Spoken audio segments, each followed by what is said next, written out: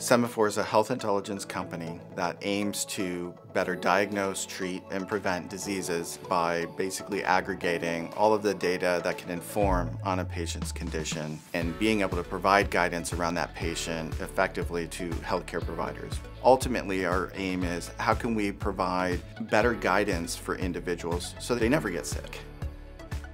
I've been at the Mount Sinai Health System for 5-6 years. We achieved pretty good success. We took the genetics department at Mount Sinai from a ranking of 35th or so genetic departments in the country to number 4. We had evolved testing to provide state-of-the-art genomic testing within the Mount Sinai Health System, but what I noticed was the difficulty in being able to translate all of the high-end research into the clinic in a way a clinician could actually leverage to offer guidance to a patient. When I stepped back to kind of think about why aren't we more successful at translating the research into the clinic, it came down to the accuracy of the models we could build, that the accuracy just wasn't high enough. We didn't have enough data to fit these models to offer the best guidance in a clinically actionable way.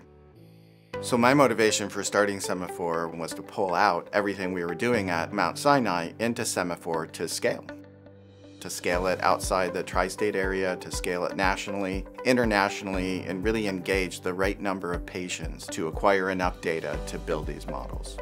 The platform Sema4 is developing, Centrellis, think of big data management platform with sophisticated artificial intelligence layered on top for improved data analytics, predictive modeling, and better guidance.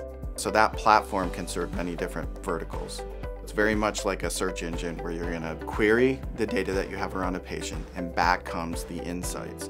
From a patient standpoint, think of it more as an Amazon model, where we understand the health of that patient better than the health system, so we're in a better position to match that patient to products and services. So there's a really important distinction in what we're doing is the ability to follow at higher frequency resolution over time what's happening in a patient's life. The type of consenting we do on the patient allows us to go into any medical system they've ever been part of to retrieve data for them, manage on their behalf, to reconstruct their longitudinal journeys. And we're now in a position where we're over 600 people. We're running at a run rate of 150 to 200,000 next generation sequencing tests a year. We're consenting patients on a massive scale to aggregate their information, and we have our partner with Mount Sinai launching from that point in the near term. What we're hoping to do is to continue rolling out the first wave of tools that we've developed for physicians in both oncology and reproductive health to engage the complex data being generated around patients in ways that facilitate decision-making in the patient.